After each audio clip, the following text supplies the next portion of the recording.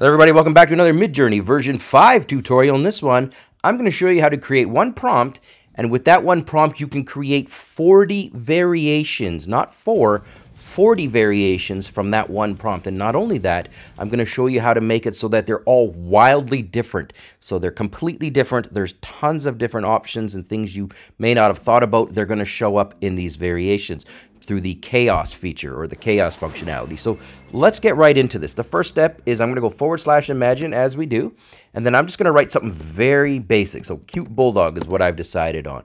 And the reason why is if you go very narrow, you may not see all of the variations and different styles.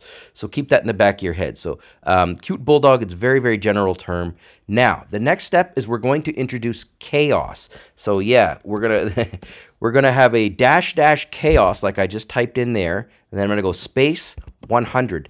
That is the maximum amount of the chaos feature or functionality you can put in Midjourney version 5 as of this time. So this is basically telling Midjourney, I want you to go crazy and try out all the different styles, no restrictions, go nuts. So we've got a chaos value of 100. I'm going to hit spacebar, and then I'm going to go -- repeat 10. This is currently the maximum number of repeats that you can have on Midjourney version 5. This may change in the future. What repeat 10 does is it says, look, run this prompt with maximum chaos, but run it 10 times. So we're not going to get a we're not going to get a 2x2 grid, one grid. We're going to get 10 separate grids, and they're all going to have the chaos, the maximum chaos applied to it. So with that explanation out of the way, I'm going to hit enter, and then when we come back, I'm going to show you what we got, and we'll wrap it all up. All right, everybody, welcome back. So just keep in mind that you have to click on the green box to agree to this, to run it 10 times. The reason why is this can use a lot of your fast hours. So it can chew through some of your GPU time. So keep that in the back of your head. Anyways, it did 10. It repeated it. So it did 40 variations of this single prompt, cute bulldog. Let's look at them. Awesome.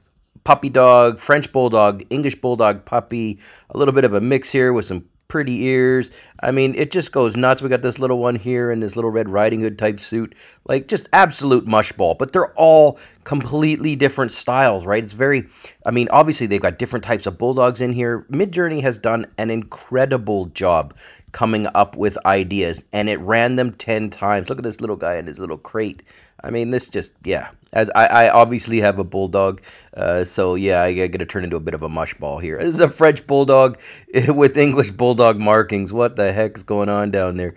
Anyways, I also ran it again a second time with another prompt here. Look at this. I have walking mech robot with hexagonal weapons, walking in a cyberpunk wasteland, chaos 100, repeat 10. The reason why I did this is because I wanted to show you what it would look like with a more specific prompt.